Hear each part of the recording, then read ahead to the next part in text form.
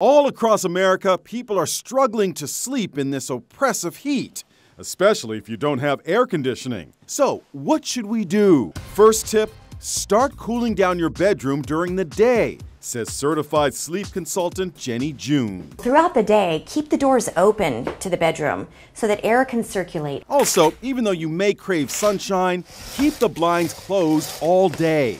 Another tip, Well, heat rises, so if you can sleep downstairs, you're going to benefit. no downstairs bedroom? Turn your couch into a makeshift bed with a top sheet. This little guy is telling mommy it's too hot to sleep. It's too hot.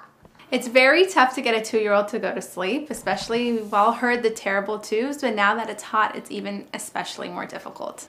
Our expert says send your child to bed with something cold, like a frozen teddy bear. Grab a bottle of water and spray down their little stuffed animals or toys, stick them in the freezer. And what you eat all day long can affect how you sleep. Believe it or not, what you eat during the day will impact sleep.